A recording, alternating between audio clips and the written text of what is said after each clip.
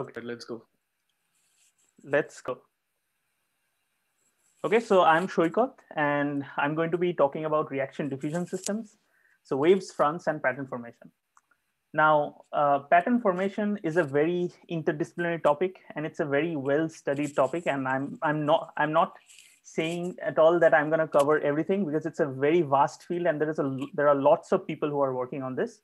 I'm just going to cover some interesting problems that I have done during my PhD, and my discussion will be very qualitative, just to introduce you to the problem, to some of the concepts. And by the end of this talk, I'll be really glad if you learn some vocabulary and some knowledge about these systems and how to solve them. So that's all my aim is really. I don't expect you to go and solve a partial differential equation or something like that. So just to get some kind of vocabulary and some kind of sense of these systems, that's all I want from my talk. Okay, so pattern formation, of course, we have lots of interesting patterns. What we see here are simulations that I have done. And I am basically a simulation person. I do computer simulations. I basically solve partial differential equations in a computer, and then I study those systems. So what we see here in the left and the right are basically convection domains. So we are basically seeing the temperature field in Rayleigh-Bénard convection. The leftmost is a spiral. So basically what happens in a convection cell, and we're going to come later on in this talk, in a convection cell, if you see it from above, after there are convection rolls, if you see the domain from above, or if you take a slice in the mid plane, you actually kind of see interesting patterns. And the patterns can be different things. So this is a giant spiral that's been induced here by some hot sidewall conditions. And that's just a detail you don't need to worry about. But this is a spiral that's rotating. And you can see there is a defect here, dislocation, that's rotating as well. Now, these are colors of temperature, where temperature T of 1 is basically hot fluid and T of 0 is cold fluid. The temperature is normalized or scaled. So T of 1 is the highest temperature in the domain, and T of 0 is the lowest temperature. Similarly, here, this is a simulation of spiral defect chaos. This is also from a convective flow field. And here, what happens is that these kind of spirals, there are many of such spirals, they interact, and they form structures and which can be spatiotemporally, quote unquote, chaotic. And what I mean by chaotic, I will also come to that later on in the slides. Now, these two images on the right, or these two movies, are basically fronts. Now, what are fronts? Now, fronts are basically regions of separation between two things. So in general, what I simulate are chemical fronts. So fronts are basically regions of separation between products and reactants in a chemical reaction. So suppose you have a petri dish, of reactants. Let's say you have a petri dish of some kind of a acid or some kind of a base, and then you put in one sort of product in that petri dish. So some sort of a reactant or a product. Then what will happen is there will be a chemical front that readily propagates outward until all the fuel is kind of consumed, or there is no product in this, or there are no reactants in this domain. So think of it like I use the example of a forest fire because I think this is very intuitively understandable. So suppose you have a dry deciduous forest in a region, and you ignite one tree somehow. Then what will happen is that ignition front, it will propagate outward until all the trees are kind of consumed and there is no fuel left in the system. So this is basically a traveling pattern that's basically developing, and this is called a front. The image on the top is basically a front with feedback. So by feedback, I mean the front is propagating, and it's also exchanging, or it's also modifying the flow field underneath it. So suppose that forest fire front that's propagating outward, that forest fire actually locally modifies or locally creates convection cells. That kind of feeds back to the front, and then there is a interesting feedback mechanism. So these are all kind of, so I'm going to show a lot of pretty pictures and simulations because I think this field is nice that way. And we're not going to do any maths at all, or little of it anyway. Okay, so a little bit about my career trajectory. I started in JUME. I graduated in 2015. Thereby, I went to engineering. I went to study engineering mechanics in Virginia Tech under the supervision of Professor Mark Paul, and I graduated with a PhD in 2020. This is Goodwin Hall in Virginia Tech, where I spent most of my time. Then I came here in University of Minnesota, and this is mechanical engineering department again. So I'm a postdoc here under the supervision of Jeff T. Hop, and it's very cold here, which you can see that there's always virtually snow every time. So anyway, moving on. Pattern formation is a very widespread phenomenon.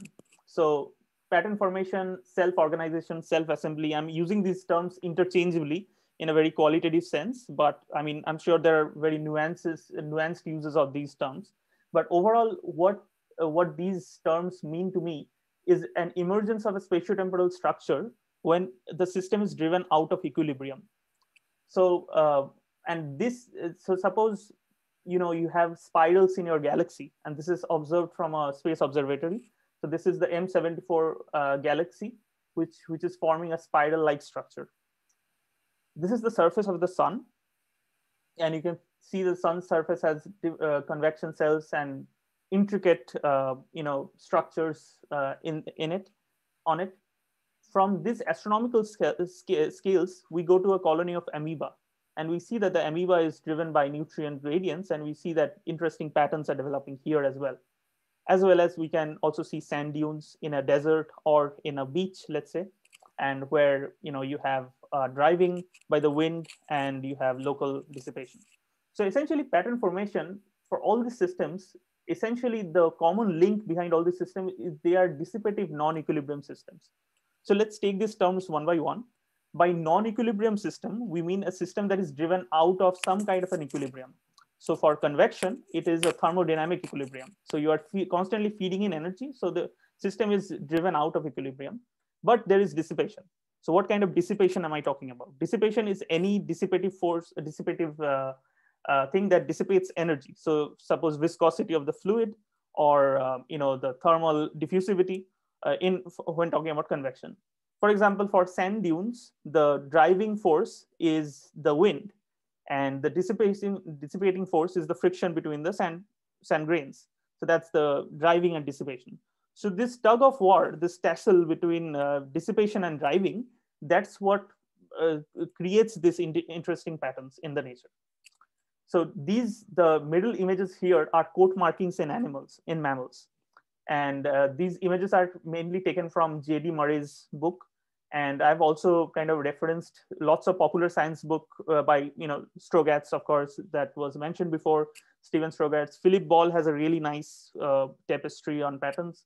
Then you can find more work on Mike Cross's book website, Prigogine, J.D. Murray, of course. So coat markings in mammals can also be explained from Turing patterns, which we will come to later on in time. But essentially, these are tails of different feline species. This is probably a cheetah, and this is probably a jaguar or a leopard. I'm not sure of my zoology, but essentially the coat markings and the top panel here are simulation of these patterns. So there are theories that says that the coat markings in mammals are actually generated from some kind of a pattern formation. And it can be explained from reaction-diffusion systems. So, which is interesting. So the next time you see any pattern, just think of a driving force and a dissipation force that might be acting against or for each other and creating an interesting pattern. Okay, so let's go to a very well-studied example called Rayleigh-Bénard convection. So the first experiment was done by Henry Bénard in 1900. And the first theory of this was provided by Rayleigh. What is the advantage of this system, studying this system? Firstly, the equations are kind of known. We know the Navier-Stokes equations. If you are familiar with the fluid mechanics, we know the Navier-Stokes equation, and we have a fairly good understanding of the approximations we need to use to model this system. Secondly, experimental accessibility. Although I'm not an experimental person myself, and for me, any experiment is very difficult, but I know there are experimental people here. I'm told, and I collaborate with people who of course experiment on Rayleigh-Bénard convection, and I think it's experimentally accessible. and also the ease of visualization. Because it's a fluid system, you can actually visualize these things, visualize the patterns very well. So essentially what Rayleigh-Bénard convection is basically convection. You take a saucepan and you take some water and you put it on a boiler, you will get convection cells. But those are Bénard cells, which is, I'm not going to into the details of that, but essentially you have two plates, fluid, any kind of fluid between two plates. You are heating the bottom plate up, and you are keeping the top plate at a constant temperature T, and the bottom plate at a temperature T plus delta T.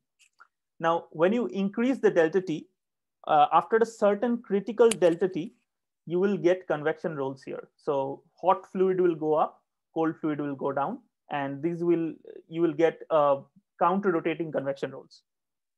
Now, for a three-dimensional domain, if you take a mid-plane slice of this and you look it from above, you will actually see stripes here.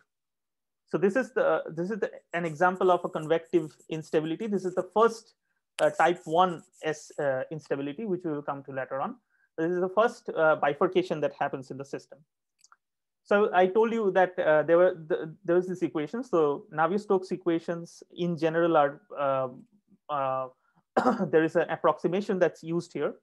So we say that the fluid is still incompressible, but the density is varying so much so that the convection is possible. So by that, I mean the density is basically expanded in a Taylor series in temperature. And then we just retain the first term of the Taylor series. So we say that the density is varying linearly with temperature. And once you put that in the Navier-Stokes equation, you get these equations. And you have this, these equations are of course non-dimensionalized. I will come to the non-dimensionalization. You come to this parameter called Rayleigh number, which is basically the ratio of driving to dissipation. So you see driving here, delta T, which is your driving parameter. You are hiking, you are controlling the delta T. More and more, you are getting more and more stronger convection cells. And the dissipation here is alpha, which is the thermal diffusivity, and nu, which is the kinematic viscosity of the fluid, because these dissipate energy. Okay, so, and there is Prandtl number, which is the property of the fluid itself. And I'm not going to go into too much detail of the Prandtl number. Prandtl number of all my simulations are about order of 1, which is for gas or a gaseous mixture, essentially. And there are other important parameters. So let's talk about the scales that we use. So our length scale is D, which is the depth of the convection layer itself. Our temperature scale is delta T, which is the delta T is the temperature by which we are kind of increasing the heating up the domain. And the time scale is D squared over alpha, which is kind of the diffusion time scale, where alpha is the thermal diffusivity. And our aspect ratio is a very important parameter in pattern forming systems. So aspect ratio for us is basically the ratio of the spatial extent of the system. So it's the ratio of your gamma x is the aspect ratio in the x direction, is the ratio of Lx over D. And then gamma y is the aspect ratio in the y direction, which is Ly over D, the length in the y direction over D, if you consider this to be your y-axis. So essentially, aspect ratio, we need large enough aspect ratio for the system to actually see pattern formations. So for example, a really intuitive example is that we saw coat markings in animals, right? So for mammals, we see coat markings, but suppose for marsupials or smaller mammals like rats or rabbits, we don't see coat markings because their aspect ratio is not large enough to see coat markings. But for mammals, we see that the aspect ratio has increased a little bit, and we do see interesting patterns and coat markings. So that's one intuitive way to think about aspect ratio. The aspect ratio has to be large enough for us to actually see the patterns, or for the patterns to exist. So moving on. So if I may interrupt, may I ask a question, Shuikot? Yeah. So if the aspect ratio, for instance, is not as large as you want it to be, is it so that I understand you say that there are no patterns that we can see, but is it because we don't have any convection cells, or is it because there are convection cells but they just don't form these nice looking I don't know, patterns? That's it. You don't get convection rolls that form this nice looking pattern. So suppose you have an aspect but there ratio, are convection rolls. There might be convection rolls. there will always be convection rolls. I mean, if you have convection rolls, the length scale of the convection rolls is always equal to d. So the diameter of the convection roll is of the order of d, which is the depth of the cell layer. So there will be some kind of a roll, but suppose you have your aspect ratio spatial extent is such that you just have a pair of convection roll, and you will not see vivid patterns out of that. And also the fact is, if you keep increasing the delta t, the pair of convection rolls will remain. So they will kind of reach a steady kind of a state. They will not do interesting things pattern wise. They'll be static in time. They will probably reach some kind of a static state in time. Yeah, steady in time. So if I summarize, so you're saying that if I take a frying pan and if I take a pot, if the frying pan has a thin layer, I can see things which are convection rolls in nice looking patterns. But in the big pot full of liquid, there are convection rolls, but they are not aligned in this particular orientation where I can call them as patterns, but these are still convection rolls. Still I mean, you can still call them patterns, I think, but it's just that they are not. They don't have a fixed. Let me phrase it such a way. They don't have a fixed regularity that we associate with this band of band of straight parallel rolls or something like that. So another point, just because you mentioned that example, when Henry Bénard first did this experiment in 1900s, what he actually observed was Bénard cells, which are driven by the surface tension of the fluid and not the temperature difference. Because before the temperature convective instability happens, the Bénard instability happens before that. So what Henry Bénard actually observed was he did not have this top plate. He just had the fluid which was open. The surface was open. So he was just seeing the Bénard cells. So that's another interesting, just a side note, anecdote, since you were talking about, and I was also mentioning about boiling pots and pans. So, I don't know if anybody, brother has a question. Yeah, I had one question. So in the y direction, it's closed. There are two boundaries. Yes, there are two.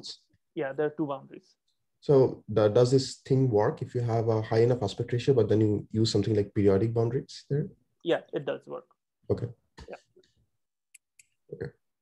And generally, we use I mean, in the sidewalls, we use perfectly conducting sidewalls. So the perfectly conducting, think of it like it's like an endless energy reservoir. So if this thing needs energy, it will feed in energy from outside. If it needs to dissipate heat, it will dissipate heat from the outside. But you can actually make this periodic, and you can actually study the system. It's totally up to you what you want to do.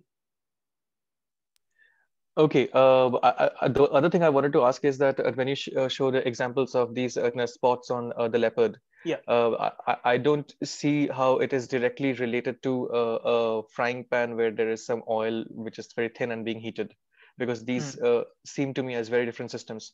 So what is the connecting thread which makes them a part of the bigger So the connecting thread is activation and inhibition, which I'll come to later on after this example. So driving and dissipation, right? Driving and dissipation, the tug of war between driving and dissipation leads to pattern formation. For skin markings in animals, there are lots of, I mean, I think it's still an open question when people exactly don't know the driving and dissipative agents. But essentially, they try to explain it using Turing patterns, and I will come to that. In Turing patterns, the driving and dissipation are basically two chemicals with different diffusivities, where you have an activator and inhibitor. So I'll come to that, and we'll see the. Yeah, so you can come to that later after you're done with this. Yeah. To explain that.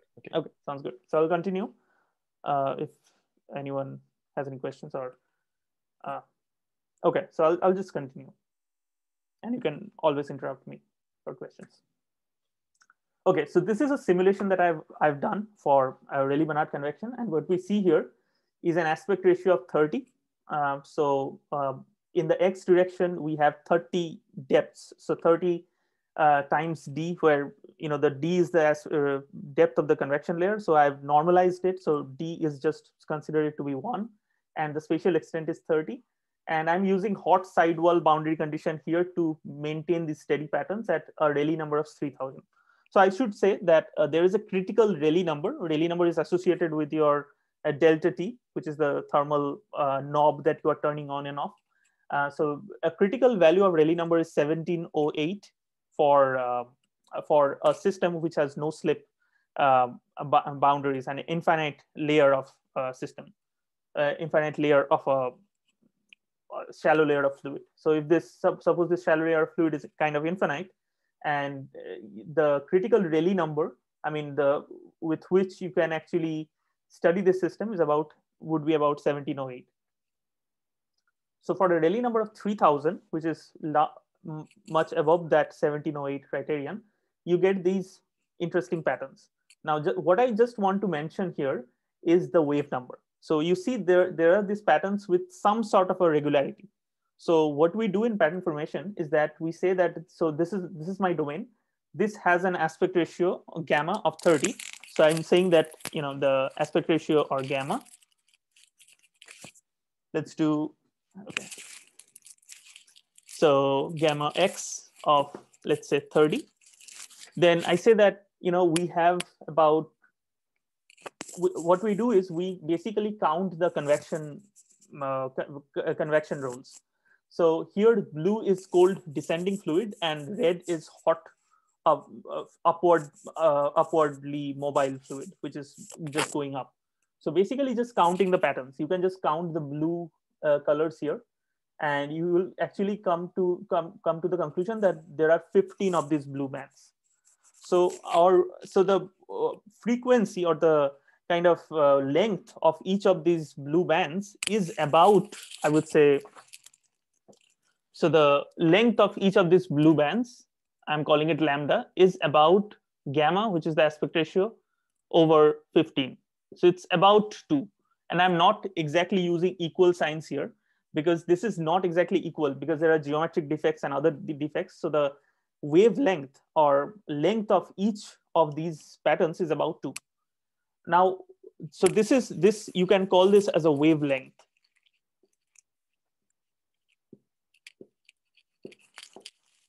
And now what we do is we define something as the wave number, where k is the wave number. It's basically 2 pi over lambda. And this basically for this system will be pi. And this is called wave number.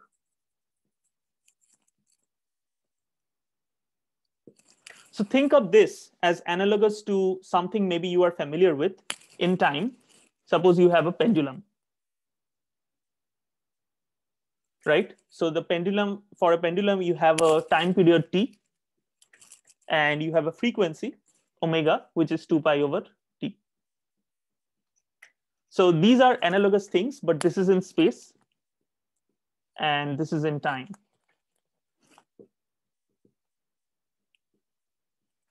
So think of it like that. So wave number is nothing but the frequency of these patterns in your spatial domain. So, and it's an important parameter in pattern formation because it helps us to quantify the number of patterns that we will get. Actually, 2 pi, you can actually see that, k times lambda over pi, it will get the wavelength, which is the length of each of these patterns. So this is kind of very heuristic and very qualitative, and it's not exactly mathematically rigorous, but just for you to get the idea. Saikat, yeah. Can you show me in the previous slide what you would call the wavelength? Because in the previous slide you had a schematic of convection rolls one after the other. Yes. Yes, this one. What would be the so here, for instance, are you saying the distance, center to center distance between the two convection rolls is the wavelength? No. What is the wavelength? So wavelength is centered, not the center to center distance, but suppose it is a pair of roll. So it's a repeating structure, right? So these are counter rotating convection rolls. This rotates in a different direction and this rotates in a different direction. So I cannot say that the length between these two centers is my length scale or is my wavelength.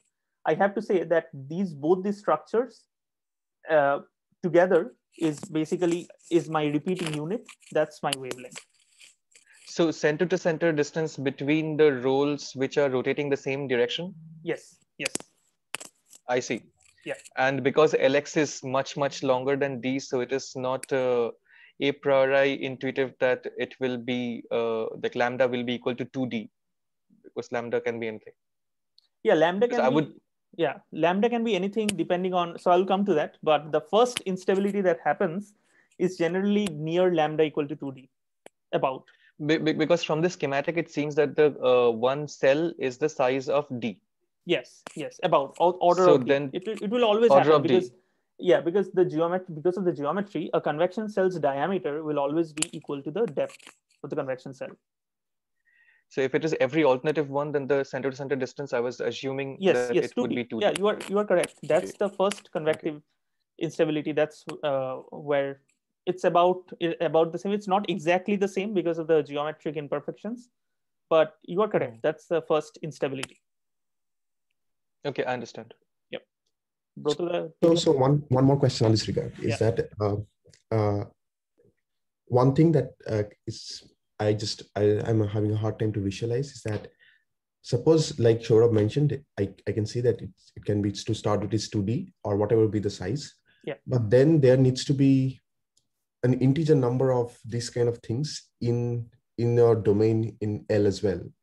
And if L and D are some other ratio, which is some number, then there needs to be some changes in the length in between. I mean, they cannot be yes, all of the same length. They will definitely. That's a very good point, and I'm glad you brought that point. So it can be like, for example, 30.5. What do you do then, right? Yeah. So what happens is that convection rolls themselves kind of adjust. So one convection roll becomes a little fatter, one becomes a little smaller. That's how they adjust. Okay. Basically, so for an aspect ratio of 30.5, you may have 15 pair of convection rolls. You may have 16 as well sometimes, depending on your depending on the state of the system. So it can actually go either or, depending on how you are hiking it and where of your control parameter. Yeah. Okay. So that's the wave number, and basically it's not a vector actually. It's called a director because it kind of points to both directions, and this is called the wave vector or director. Okay. So let me go straight to Busa balloon. Now, for someone named Frederick Busa, he did a lot of theory on this. And basically, what he did was he plotted for the convection systems. Ignore all the maths in the left-hand side. I will come to that later on. Just focus on this image right here. So what he did was, for a convective system, he plotted on the x-axis a bunch of wave numbers, and on the y-axis a bunch of Rayleigh numbers. So at a critical Rayleigh number, RC, you have the first convective instability. So below this critical Rayleigh number, below this dashed line, you have a conduction profile. So your fluid velocity is 0, and all you get from the equations the complicated equations that I shown is basically a Laplacian of temperature is equal to 0, and you get a linear temperature profile. So it's just diffusion is happening below this. And above this, you get convection cells, convection rolls. And convection rolls, they come in all sorts of they can have all sorts of Q. They can have all sorts of wavelengths and wave numbers, depending on where you are in this where you are in the y-axis, right? So, for example, for suppose somewhere here, you can have a stable roll configuration, and the stable roll configuration will remain stable for a long time, or you might be in an unstable roll configuration somehow, and the system will revert back to the stable roll configuration. So this is a bunch of the Busa balloon is still being constructed, and there are lots of but Friedrich Busa did a lot of this linear stability analysis and also nonlinear analysis, and he found that you can actually get a sense of idea. Suppose you get a pattern and you see the wave number, and you are curious about what the Rayleigh number is for that, or what the control parameter is. You can actually get a sense of that idea from the Busa balloon. Or you are curious whether that pattern will remain steady for long times. Then you can see if the wave number is in a stable roll configuration or an unstable roll configuration. like we mentioned in the discussion above, that the 30.5 can have 16 role pairs or 15 role pairs. You don't know which one is true, but for a long time, if something is steady, you can actually plot it in this diagram, and you can get a sense of the idea. So just let me just do a very simple, basic, fundamental mathematics just to show you how people derive these kind of plots. So we saw that we had a very complicated set of fluid equations, which is the Navier-Stokes equation here. What people do is basically they just take. So let me erase my board. Saikat, I would say that if you're writing on the board, then stop sharing the screen, then we can see you better. Okay. Otherwise, yeah, you are too small, we cannot see you. Great. Okay. Thank you for the pointing that out. Okay, so you can see the board now? Yes, almost. Okay, let me. Now it's much better. Okay, great.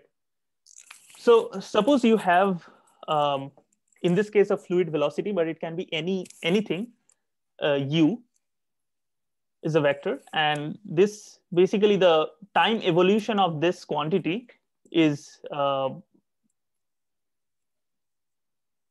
basically governed by this nonlinear operator n. And I'm not specifying what n is. N might be Navier-Stokes equation, n might be anything in this world, which any partial differential equation in this world, but n is nonlinear and it's an operator.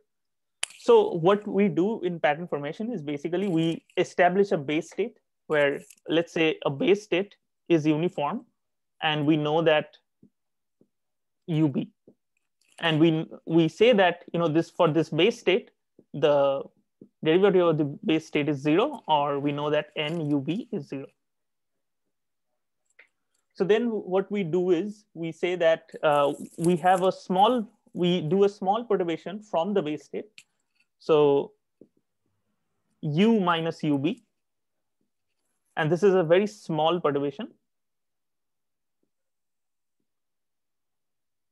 Or by perturbation, I mean very small change in the system itself. So what happens is that, for this perturbation to evolve,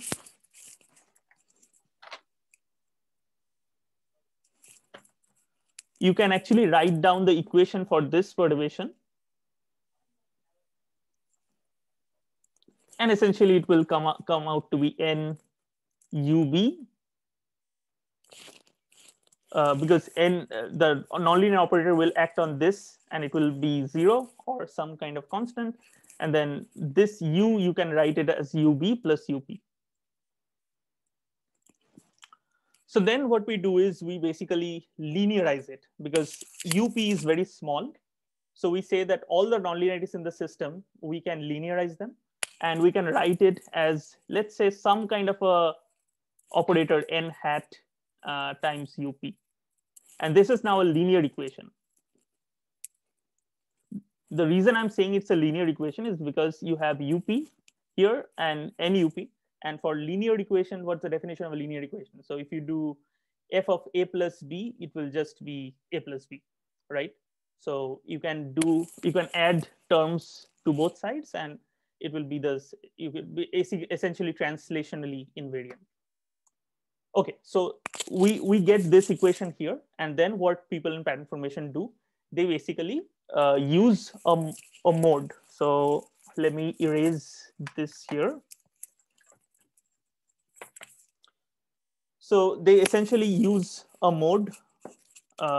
They say that if UP is a function of my space and my time, they say that if this is equal to some kind of an amplitude A, e to the power of sigma t and e to the power of I q, which is my wave vector dot x.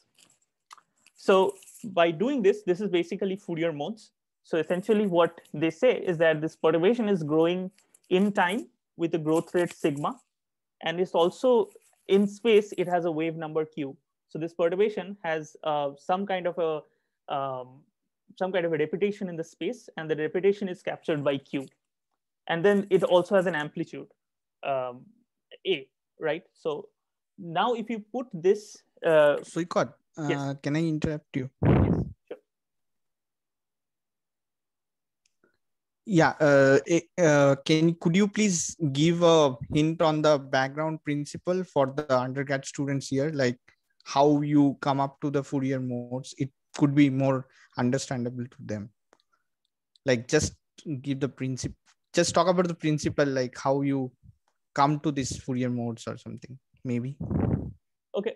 So what I can say is that, whenever you have reputations, or whenever you have some kind of reputations in a system, let's say for a pendulum, you have some kind of a reputation in time. For pattern forming systems, you have some reputations in space. Think of sines and cosines. That's all you need to do.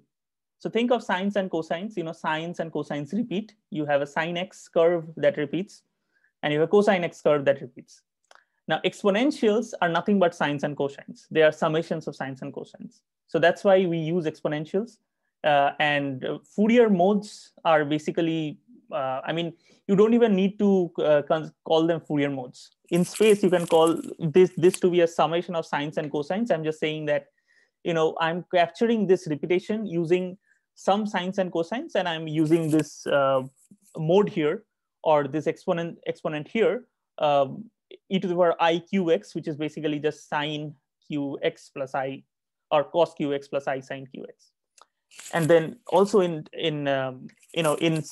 time also, we are assuming that there is some kind of a growth. This is an assumption that there is some kind of a growth e to the power of sigma t, and sigma can be real, it can be imaginary, it can be anything in this world. We don't know. So this is, at the end of the day, this is an assumption. But mostly in partial differential equations, we use this kind of a technique to separate the variables, and two, because exponentials are really easy to deal with. And whenever you can actually pretty much come up with, explain any system with exponentials. So that would be my kind of explanation. But Chandana, do you have anything to add to that? Or No. I just wanted for the undergrads to just have some elaboration on that. Thank you. Yeah, go ahead. Okay, thank you. No problem. So correct me if I'm wrong. So because then it'll help me understand better. So in the beginning, when you did the linearization, so is it something like you take up, because you brought the example of a pendulum, yes, and we know the equation of a pendulum is mx double dot equal to sine x, k sine x, or g sine x, something like that. Yeah. And then you said that, well, this x has a solution, and but I want to linearize it. That means it has a small added thing, which is like it's sine. Yeah, and so this sine x becomes small, so it becomes theta. So you now are saying, or sine theta x, becomes so it theta. becomes, Exactly. Yeah, it's the yes. same. So you're saying mx. So is that what you said? So that's the first step that you did. That's the first and step. Now you're saying So that I just want to yes. interrupt with one thing. It's not sine x becomes x, because it should be sine of x naught plus some small perturbation. So you have a state already, right? So it's not, it won't be just x in this case for pendulum. So it's sine of x naught plus sine x theta naught plus small perturbations. Yeah. Small perturbation. That small perturbation, let's call it x. So then it becomes just that. So if you expand it becomes cosine x naught times small perturbation. Yeah. Yes. Okay. And now we are saying that this x is it is a function of time and space. So okay, now we cannot use x. Let's call it theta. So it's a function of x and t, but we don't know, it might grow or it might decay. Yeah. So we are saying it is. So it is eta. It is e to the power, I don't know, lambda t. Or and if lambda is positive, then it sigma t. So sigma t. So if it is positive, it grows. If it's negative, it probably decays. Exactly. And then similarly, you have a component which is in space, which can grow or decay. Okay, I see. Yeah. Is that and it can repeat. Yeah, that's essentially the idea. Yeah. Okay. Yep. I see. Okay. So then what we do is we basically once you put this solution to this equation here, and of course I'm not solving any system, but you end up with your growth rate sigma being a function of your wave number q, some sort of a relation between your growth rate and your wave number q. So that is the essential relation that basically helps us to quantify the patterns. So the sigma can be real complex, the q can be real, or the Q is imaginary in most cases because the Q is real, but the sigma is real in most cases. The sigma, the growth rate, because it always grows, and when sigma becomes imaginary, there are traveling oscillations. So we'll come to that later on. Okay, so anyway, so this relation helps us to quantify the pattern. So let me go back to my slides and so this A is the amplitude of the this A is the amplitude of the disturbance, or the like in the case of the pendulum. So is it the amplitude of the pendulum, or is it like the amplitude of the disturbance that if I just hit it like this, then is it that amplitude? Yeah, it's the amplitude amplitude of the, you can think of it like an amplitude of the pendulum. Is it because I thought probably it's the amplitude of the disturbance. So I'm saying that there is a pendulum doing no, this, it's not the amplitude of the pendulum. So is it the amplitude of the disturbance? It's the amplitude of disturbance. Yeah, that's what I meant. Yeah. Okay, so amplitude of disturbance. Yeah. Okay. Saikat, I have a question. Yes, sure.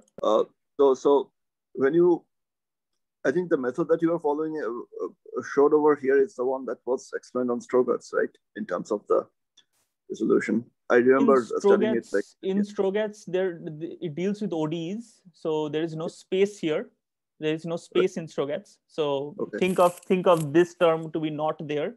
So I think other than that, if you just have a ODE and if you just substitute A times e to the power of sigma t, you will get all kinds of nice quadratic equations or cubic equations, and then you can solve them.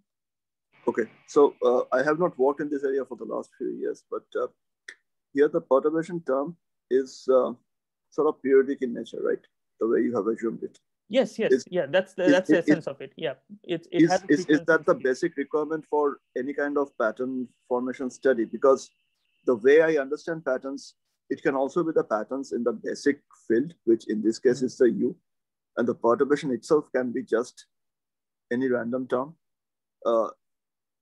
Am I thinking bogus, or is there something? No, so I think what you're saying is that Q can be anything, right? So it doesn't necessarily have to be a repeating pattern. It can be a pattern which is not repeating in that sense. Is that the right question? Yeah. So think of Q as a summation of frequencies, right? So you can have suppose you have a vortex sheet, right? And you have vortices, all sorts of vortices, small, big, and you have all kinds of distribution.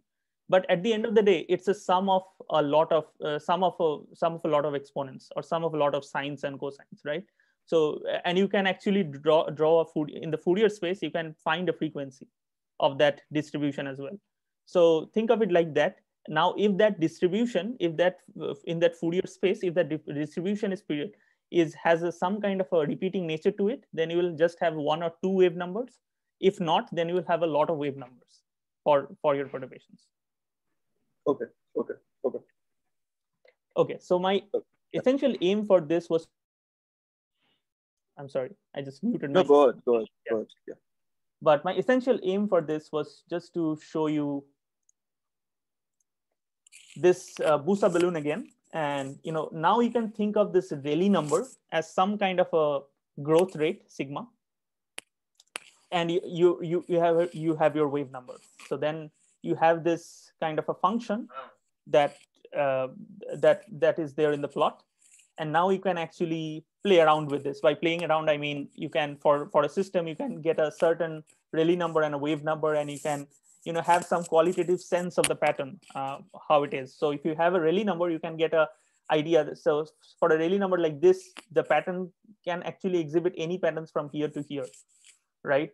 But it should remain in this band. So that's essentially the work. Now, I will just point out that a large volume of work is in Chandrasekhar's book, Hydromagnetic and Hydrodynamic Instabilities. And it's a really nice book.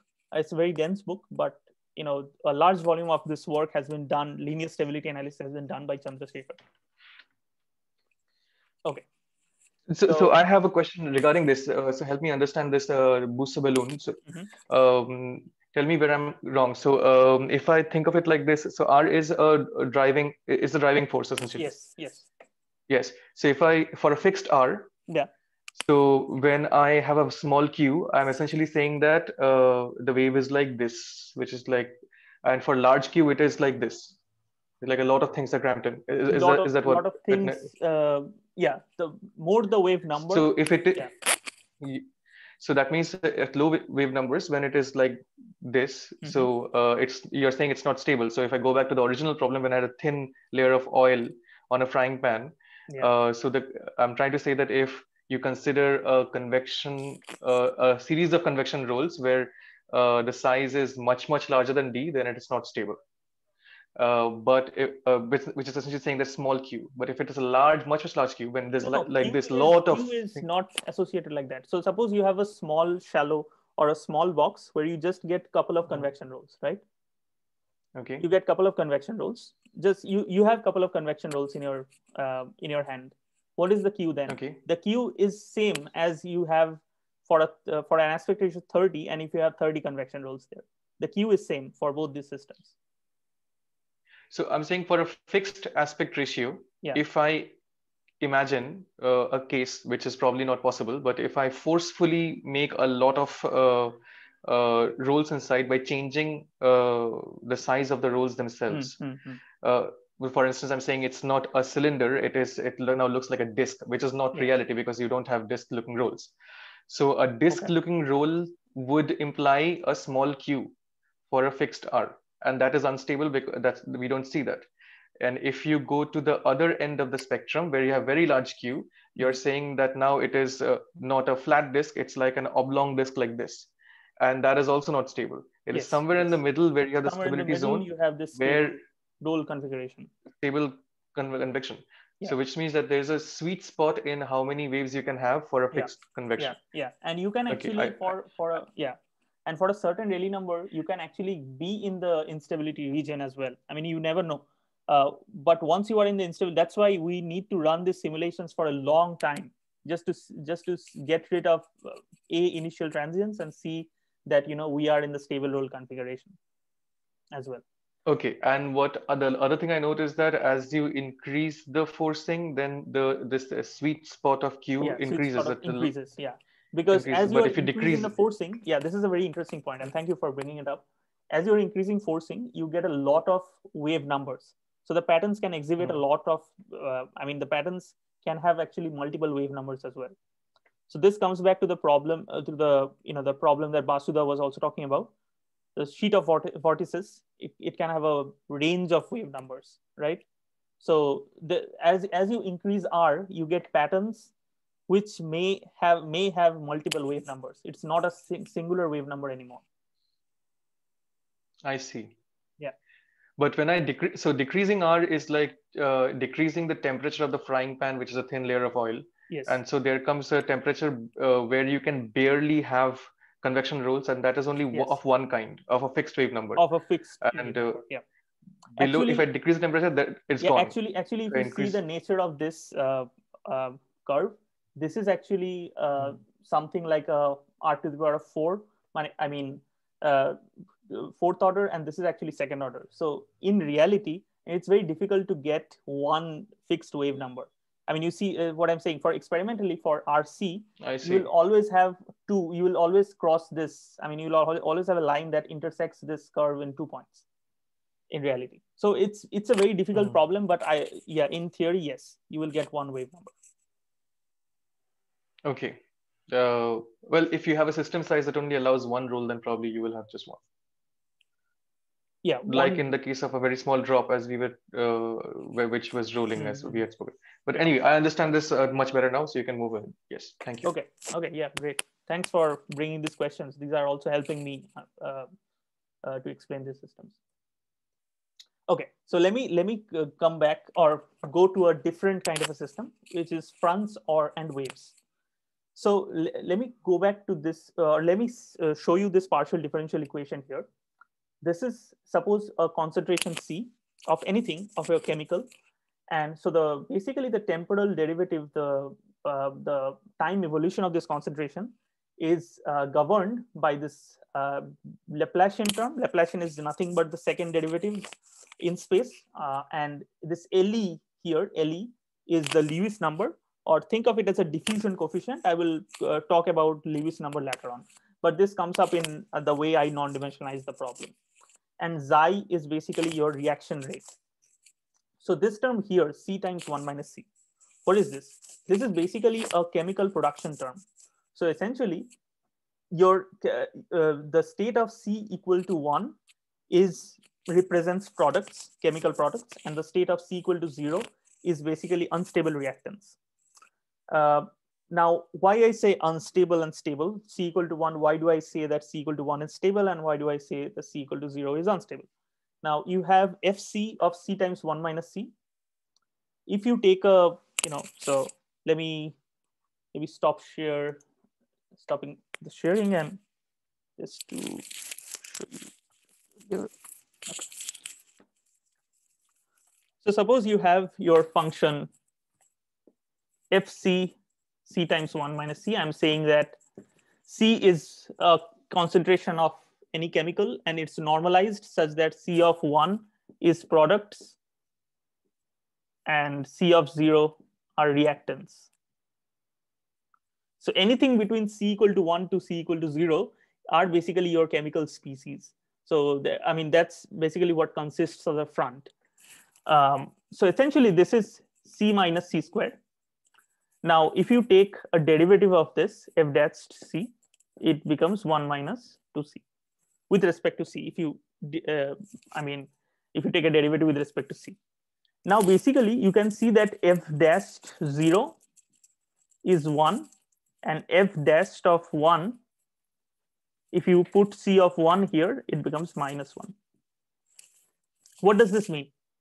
This means that any perturbation that grows from the state of C equal to 0, the derivative df dc is positive. So the perturbations will grow, And any perturbation that starts from the state of C equal to 1, the perturbations will decay because the derivative of the derivative of the state with respect to C is less than 1. So that's all that I mean by stable and unstable. But you can also intuitively think about that. So a chemical system will always go towards the state of stability, or it will always let the reaction happen rather than stopping the reaction. The reaction will always happen and the products will always form. So the products are stable and reactants, quote unquote reactants, are unstable. Okay, let me share my screen again. So C is the concentration of the products or the reactants? Of the normalized products. Products. Yes. So 1 minus C is it the concentration of the reactants? Yes, absolutely. That's it. So this is in terms of chemical systems, this is like a reaction in terms like A plus B to C kind of a reaction. So in fact, there are no two species. So you can say that A plus B to 2B, something of this sort of a reaction. I think what is happening, if there is a product is say B and reactants are A, then A plus B is 1 essentially, and then you have a fraction. C is essentially a fraction, just tells you what is the fraction of the total amount, which is products, and the rest is then reactants, right? Yeah, it is normalized. So C is essentially normalized. So you have basically the C is, like you said, the fraction of the product. Mm-hmm. So everything is non-dimensionalized and normalized. So I think that this is more intuitive. That's why I kept it like this. But so essentially, if you simulate this equation, and I'll come to the simulation, you get a wave, chemical wave. So we are plotting concentration as a function of x here, and we are seeing that a wave that develops that travels from left to right until and unless all the state, so state at C, here the state is C equal to 0. You see the C equal to 0 here, you see C equal to 1 here. So the wave kind of propagates until everything here is invaded and becomes C equal to 1. So this kind of system is called FKPP after Fischer 1937 and Kolmogorov, Petrovsky, and Pishkunov in 1937. They basically first invent or modeled this system. They were actually modeling the spread of advantageous genes in a population. And they called it, we call it now FKPP reaction. It's just Fischer, Kolmogorov, Petrovsky, Pishkunov, hefty name, but just for C times 1 minus C.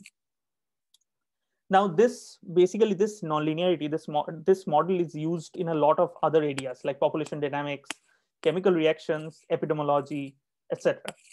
And also another point is that this is also a traveling pattern. So you have a traveling structure that's actually kind of persisting. So the traveling structure maintains its shape because there is a reactant and there is product and there is endless supply, or at least till the reaction is finished, there is endless supply of either reactants and products. So that's what actually maintains the self-organized structure. This is a simulation. So this was playing in time, the previous one. So at any point of time, you were saying that that's what some I said. of it is one and some.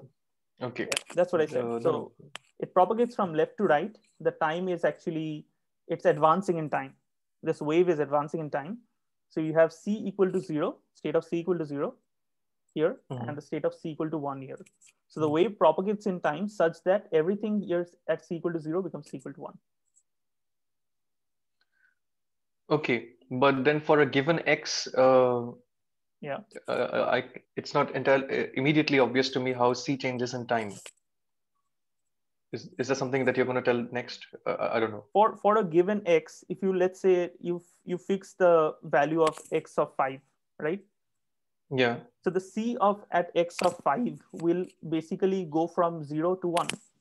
It's a monotonous increase in C. It'll go from 0 to 1 with a sharp increase, like the kind of increase that, okay. No, this increase here, yeah, exactly. So this increase here, this is just the shape of the front in space. So this is, we are plotting the concentration as a function of X. Okay, I see. So this is actually one dimensional. So let's just say that the Laplacian is del 2C del x2 in just one dimension. So you have this structure that's propagates. And if you do it in 2 dimensions, then you can get a structure like this, where, you know, red is, let's say, products, and blue is, let's say, a solution of reactants, and you get a front that's propagating such that it invades the reactants. And, you know, the stuff you see in green here, that's basically the front that's basically separating the reactants and the products. What's the boundary condition in this case? In space? This case, I have used no flux boundary conditions. Okay. For simulations actually in all the material surfaces. Okay. Yeah. Okay. So let's focus on this system more. And basically, a bunch of this work you can find in Wim van Saarloos' work, John Tyson from Virginia Tech, Mike Ross. And you have this reaction diffusion systems. Le and Xi, again, are just parameters. Forget about them. Xi is the reaction rate, how strong your reaction is. It's just a number. And Le is the diffusion coefficient. So think of it like that. Now, this equation actually admits a traveling wave solution, because you saw that there was a traveling wave. So there was a wave-like structure that's propagating. So it admits a traveling wave solution. And speed of that wave is about this quantity here. It becomes this quantity for a minimum for the linear, if we do the linear stability analysis again. The speed we get for the linear perturbations is basically this linear spreading speed here. If we do the perturbations, and it's also it can be classified as pulled and pushed with the initial conditions. So this problem is very dependent on the initial conditions.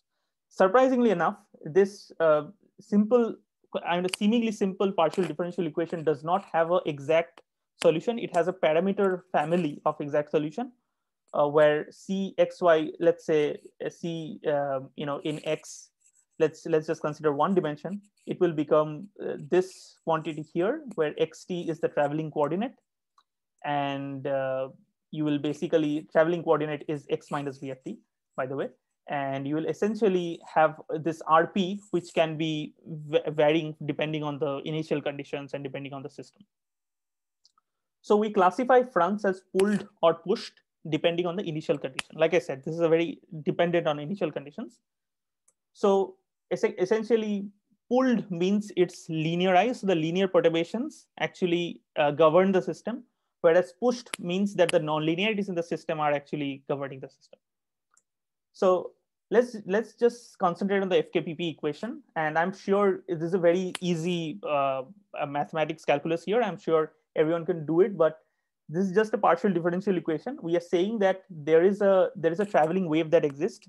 So we can say that Cx of x and t can be represented as x minus vt. So this is a s, where s is a traveling coordinate, x minus vt. V is the speed at which the wave is traveling. So if you substitute that in this equation, you get a ODE, ordinary differential equation.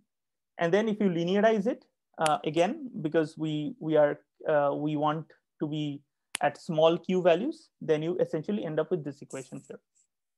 Then because this is only in space here, there is only one quantity here, s. We use a solution like 8 times e to the power of lambda s, and we solve it.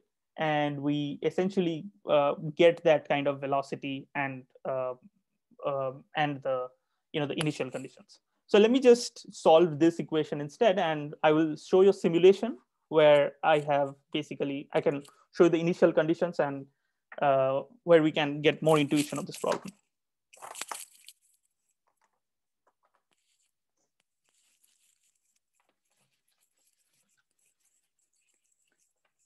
Okay, so let's say you have an equation, partial differential equation. So when we deal with partial differential equation, we always think how to reduce them to ODEs to understand them better. So this is always a motivation that works. So we say that C is a function, and this is just in one dimension in space, as a function of x and t.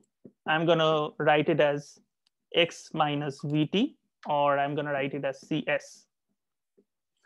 And then what will happen, blah, blah, blah, the equations, I'm not going into the too much details, but essentially we'll end up with an ODE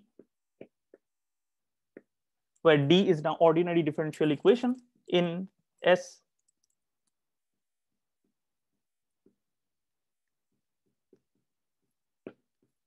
So this is just an ordinary differential equation. The way you solve it is, again, you say that, C, let C be, and you linearize it as well. So C times 1 minus C, I'm just saying, let's just keep the linear term here. Let's just say C, epsilon C. And you say C is A times e to the power of lambda S. Then what will happen is you will get a quadratic equation in lambda, right? So you will have LE lambda square plus V lambda plus xi lambda equal to 0. This will be your quadratic equation. The solution to this equation is very simple. And as you know, the solution to any quadratic equation, we can write it as lambda equal to minus V plus minus root over of V square minus 4 LE times I over 2 LE. So what can we say about the system? We can say that lambda, or the growth of in space, because this is a real thing, so the lambda is at least real for this perturbation.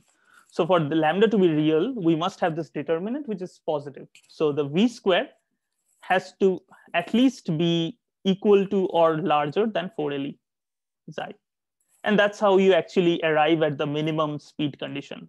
So the minimum spreading speed is basically 2 times root over of LE xi. That's what Kolmogorov arrived in 1937 in his paper, the linear spreading speed of this system.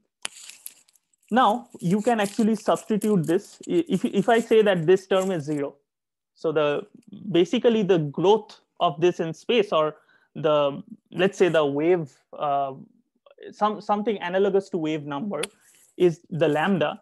It basically becomes minus V by 2 LE. I'm saying this term is 0.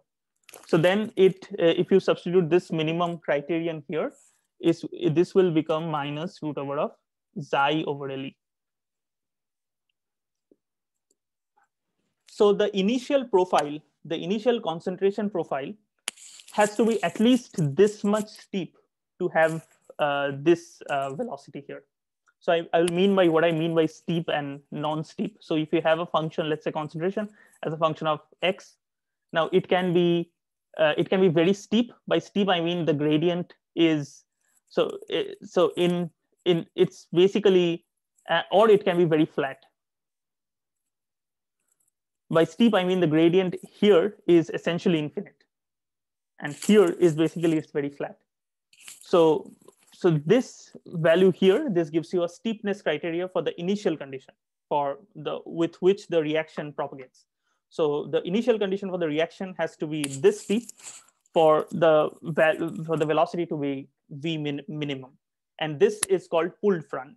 A front that obeys this principle is called a pulled front, as if it's pulled, quote unquote, pulled by the linear profile or by the linear solution. Contrary to this is pushed front, when your initial disturbance or initial profile is a flat profile.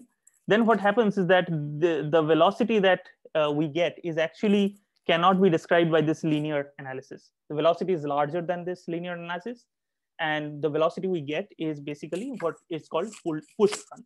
So I'll just show a quick simulation here, and then so LE here is like diffusivity, is it that? Yeah, LE is just a diffusion coefficient, that's it. So okay. Yeah, and xi is some kind of a reaction, some kind of a time scale for the reaction. Xi is a time scale for the reaction, or is it length scale? No, it's a time scale. It's a time scale. Okay. Yes. Yeah, of course. Let me show you the equation and say that why it is the time scale. It's 1 over time, right? Yes, 1 over time, exactly. So okay. Yeah, I mean you can have that intuition, right? So if dc dt is equal to something like del square c plus xi times some function of c, then xi has units 1 over time. So it's some sort of a time scale. So you can actually so this has units of L squared over t, and this has units of 1 over t. So overall, you get velocity units L over t if you do the non-dimensionalization. Yeah, I mean, okay. Yeah. Okay, do the scaling. Okay, so let me just run this simulation real quick. Just a small script in MATLAB, or stop share. Okay, so I have fixed the Lewis number or the diffusion coefficient to a value, and the xi to have a value of 9.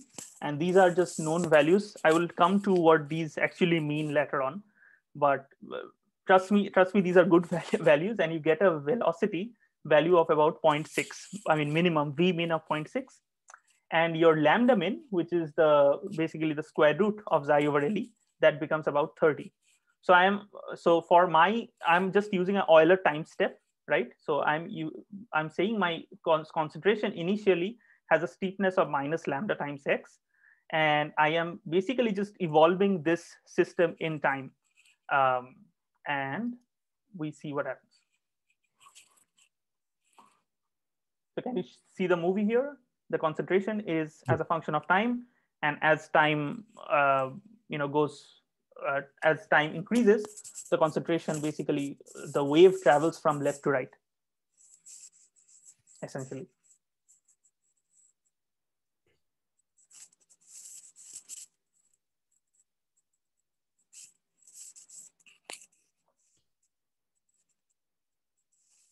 And I can share this code, and you can play around with the initial conditions and the velocities,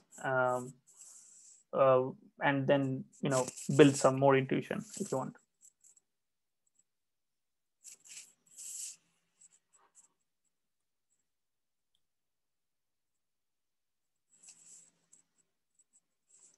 Should have selected a lesser size of the x direction to get smaller time for computation. I just wrote this code yesterday, so forgive me for the time that it takes for the simulation.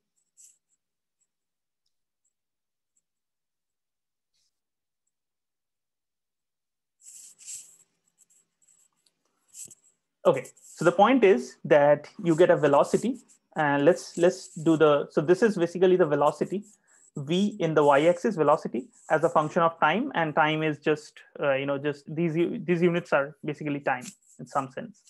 So your velocity goes to about a value of 0.6, which is our, I mean, it asymptotically arrives at that velocity, which is also very interesting.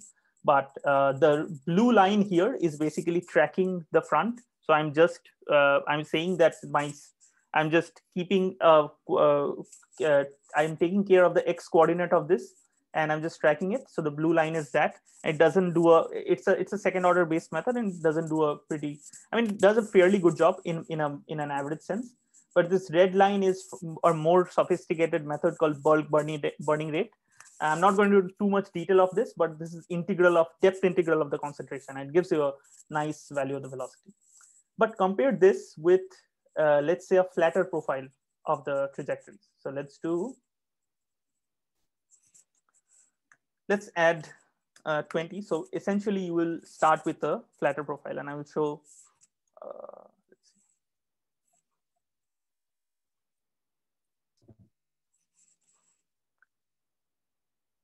So let's do lambda 10.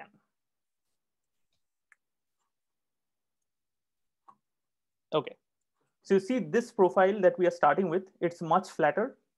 And what will eventually happen is, because you see this is in the movie as well, this is way faster than what we saw in the last movie. So the wave is now much faster because of the initial conditions. And it travels much faster. It will eventually reach the sidewall. The previous simulation didn't even reach the sidewall. So it will reach the sidewall faster, and the velocity here will be larger than what we have. And this is an example of a pushed front, which is basically pushed because of the non-linearities behind it, as if, and it cannot be explained by the linearized set of equations.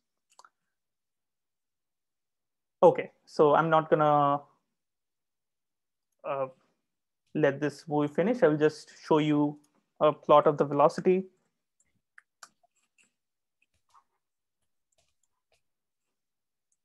I think I'm calling it VF. Okay, so you see that the velocity in time is actually it's close to 1.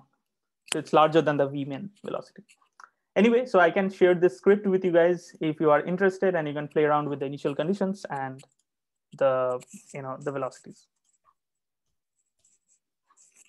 Okay, so this pretty much wraps up my fundamental or basic kind of thing. Oh, I think I just had one more thing about Turing. I'm not going into too much details on this, but this actually relates to the animal coat skin patterns that we see. So Alan Turing, who is famously, I think if you guys have seen Imitation Game, he's famously known for cracking the Nazi code during World War II. He was a British scientist, and he died pretty young, and he had a very tragic life. I just want to reflect on his life because he was a homosexual man, and he suffered persecution because of his sexuality in the conservative Britain. And he was actually jailed. He was incarcerated, and eventually what happened was he tried to do some sex change operation, which also probably didn't work out, and he suffered from depression and all that sort of thing. But he made a lot of important contribution to sciences, and especially in pattern formation. What he realized in this paper, The Chemical Basis of Morphogenesis, and I thoroughly encourage you to read this paper. This is not a dense paper. It's a beautifully written paper.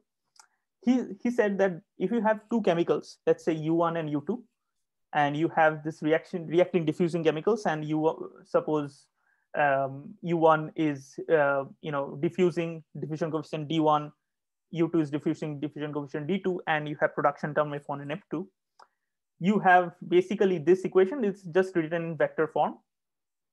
And what he realized was from linear stability analysis, I'm not going to do the linear stability analysis, is that if you consider one to be activator and one of the chemicals to be inhibitors, by activator I mean that the dF by du, or what we were doing initially, like for FC, I showed you the production, the derivative of the production term was positive or negative.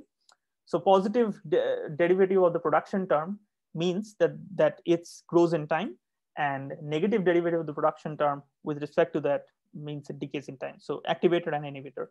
So if you have this, you can, from the linear stability analysis, you can arrive at this conclusion that there will be patterns in this system if L2 is greater than L1. And what is L? L is basically a diffusion length. L is basically D divided by this coefficient A, where A is just the derivative of this production terms with respect to U. So it's called, in general, it's called local activation, long range inhibition. Think of it like this, that you have a long range suppression of patterns. And you have very local activations. So that can create interesting pattern formation in reaction diffusing systems. And this is solely driven by the diffusion coefficients. So generally we tend to see that diffusion, like Brotoda said the other day, Fick's law, it kind of smoothes things out. But here, actually, diffusion, or let's say the relative interplay of diffusion coefficients, actually kind of induces an instability in these systems. And you get this kind of interesting pattern formation. And I'll just show an example of this. Is basically, you can actually see the figure A is Belousov-Zhabotinsky reaction, which is a very well-known reaction of malonic acid and potassium bromide. B and C are chloride iodide reactions. Now, I must tell you that before 1900s, people didn't believe that chemical reactions can have patterns or can exhibit oscillations and patterns. So this Belousov-Zhabotinsky reaction, and this is from a YouTube video, just showing you the initial, how the reaction occurs, is basically not only pattern forming, but it's oscillating in time.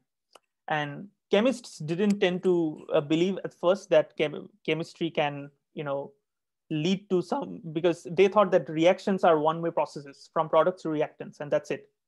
And there is no interplay or no coming back. In that journey from product to reactants, there cannot be anything else. But it was shown in Belousov-Zhabotinsky reaction that you can have interesting patterns, traveling patterns and oscillations in chemical systems. And this can be explained by Turing patterns. So what I want you to do is just to know this vocabulary of Turing patterns and just Google them and maybe look at some more pretty pictures. And if you are interested, we can also do the linear stability analysis. Brotoda, did you have any questions? Yeah, so I was thinking, I was going to suggest that maybe we can pause for a while and take some questions from maybe the undergraduates who are here. And they have any general queries and open it to them for a while before we proceed. That's all. Absolutely, I agree.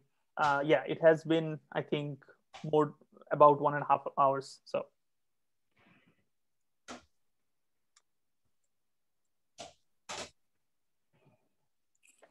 yeah, maybe. So I see that we have, so Arnab, since we have spoken to you before, and I see Anik Chakraborty, who has, we have not been introduced to him, and Shrovan also. So Arnab, do you have, feel free to ask any question whatsoever. That these are not easy things. It doesn't necessarily have to be from the slides or anything. You can ask. Yeah, just. Yeah. So I had a question regarding when the equation came, which is function of C equal to C into 1 minus C. Yeah. So if I remember correctly, does that hint to a bit the main equation of chaos theory also? Yeah, it does. So it's basically the period doubling route to chaos, if you're familiar with it.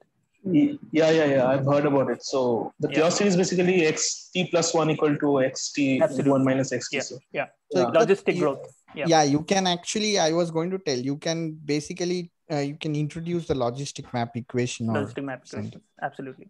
So yeah, you can basically give the relation to them if possible. Just relate how it is related to the logistic map. Yeah, I didn't put it in the slides, but I'll probably do it later on. Sure. It's the logistic growth, and you can actually go even study period doubling route to chaos, like Ovik mentioned. And so I see that the lecture has been going long, and I've been trying to be careful in explaining all the things. So, and the next step was going to be sharing my research, but I think I might not have too much time about that, or I can breeze through some simulations and pretty pictures if you guys want. What do you think, Anando? What should we do? I think Anando has run off to an errand. Okay. So we can also probably interact a bit more with Strobon. I think we have not been introduced to you.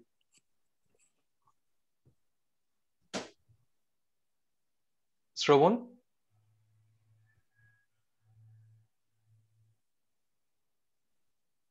Maybe it's Strabon, I don't know. And Diptan sir, if you have suggestions or questions, please feel free to. Arnav, if you want to say something, we know you. So, first thing about pattern formation the thing that comes to my mind is machine learning. So, okay. Here the most of the equations have been linear. Is the linear? Yes, linearized. I was thinking if we can recognize the pattern and go in the reverse direction actually, and think about how the reaction progresses in more detail. Yeah, absolutely. I missed the question. If anyone can repeat for me, because either there was a disturbance on the internet from my end or his end. So I think the question was that we are having an equation and then we solve the equation and then we see a pattern, right? But for example, if I give you a pattern, can you go in the reverse direction and say what are the terms that can give rise to the patterns and learn kind of the ODs or the PDs that can give rise to such kind of patterns? Is that correct? I see. Yes, especially in recently I attended a seminar. It was machine learning was implemented with the safety equations and. Yeah, so there is this theme that's coming out in this machine learning driven research where you discover PDs from data. Yes. That's probably what it relates to. So Onik, if you're Arnav, right? Arnav, if you're interested, there is this thing called Cindy. Just Google University of Washington Cindy, and you will probably land into the page of Stephen Brunton, who's actually working on this machine learning driven equation generation of systems. In the second slide, you showed that the roles for aspect ratio, for a fractional aspect ratio, you said that the roles could have a 15 or 16. It depends on that. Yeah. But is it possible for the roles to shrink or expand throughout the landscape? Like in the middle, the roles would be of less diameter. Yeah, that's what happens. The roles are generally fatter in the middle and smaller near the edges, or it can be the either way as well. Yeah, that can happen. Or it can throw out one role, but the role has to be integer number of rows. That's one criteria. Convection roles have to be integer number of rows. What about for a sphere? For a sphere, what do you mean exactly? The geometry you used is for cuboid type. What about the? Really, what happens for a sphere? What happens to the? I mean, firstly, in a sphere, what happens? So suppose the Earth is spherical, almost spherical. So we have convection cells we have convection in the atmosphere, right? So what happens is that the sun rays, they heat up the ambient surface, and the fluid or the air that goes up and forms big convection rolls. That happens on a sphere. But the Earth has a large aspect ratio. So even for a sphere, let's say, if you somehow the thickness or the length scale of the atmospheric thickness, if you take the radius of the Earth and if you divide the atmospheric thickness, you get a extremely large aspect ratio. Yeah. I was cold. Yeah. So essentially, in the limit of problematic simplicity, we do not say that we are solving the solution in a sphere. I mean, you can do it. Many people actually solve mantle convection and all sorts of convection problems on spheres, actual spheres. So they do experiments and they do simulations. I don't do it. The essential, the problem is exactly the same. There is no difference in terms of the, I mean, there is still an aspect ratio. There is still, you will have roles which are governed by what the aspect ratio is. Just a change in coordinate system also. Yeah, coordinate systems are changed, of course, from spherical. So what I might do is just go through just some simulations. What do you think, Brotada, Nada? Is that a good idea? I mean, we should ask we should ask Onik and or no, what they want. Joined us back. Yes, sure. If Shravan is back, then Shravan also. Oh, we have not heard from Shravan. Shravan, can you hear us? Something, yeah. Yes, Saurabh, actually, when you asked just right then, the Zoom was not working properly. I had to disconnect myself. I'm a third year mechanical student of Jadavpur. Hi, Shravan. Nice to meet you. Do you have any questions? Feel free to ask anything whatsoever. Actually, at that when Saikat was explaining Turing's work, I didn't understand at that point of time. The words were disconnected. So can you re-explain it? Yeah, sure. I can do that. So all I said was Turing. What Turing did among his many works is that he took two equations, two reaction-diffusion equations. Yeah. And he said that U1 is basically diffusing and it's reacting with U2, right? So the chemical production terms, these F's here, are basically functions of U1 and U2. And what he did was he did a linear stability analysis with the same kind of idea that I showed, but I'm not showing the maths here. Okay. But what he found was you can, from this two set of reaction diffusion systems, you can get pattern formation, provided there is a condition. What is that condition? The condition is L2 is greater than L1, where L is a length scale. L is basically square root of diffusion coefficient D's over this coefficient A, where A is essentially this, the production term DF, del F, del U. So he said that, if one was an activator, so he considered A11 or U1 to be an activator and U2 to be an inhibitor. And he said that you can have patterns if your diffusion length if you have larger diffusion length for inhibitors and you have smaller diffusion lengths for activators. So the activators don't diffuse too long, but the inhibitors can diffuse in long distances. So it's called, vocabulary is called local activation and long range inhibition. So in long range, there is inhibition. There are stuff that inhibits growth. And in locally, there are particles or things that activate. So that this actually helps in kind of explaining animal skin coat patterns. But I mean, there are lots of technicalities here. But this can explain why there are patterns in coat markings in animals. The paper by Turing was called The Chemical Basis of Morphogenesis, and I highly recommend reading this paper because it's a very lucid, it's a very old paper, but it's a very very lucid paper. And yeah. What's interesting is that in that movie, The Imitation Game, in that movie, actually, they show that after being castrated by the state, Alan Turing is incapable of functioning and he does not do any more research. The funny thing is that one of his major contributions, this article itself, The Chemical Basis of Morphogenesis, was written after he was castrated. And it was apparently inspired by the fact that Turing himself thought that he himself is having some bodily changes, etc., which as the myth goes.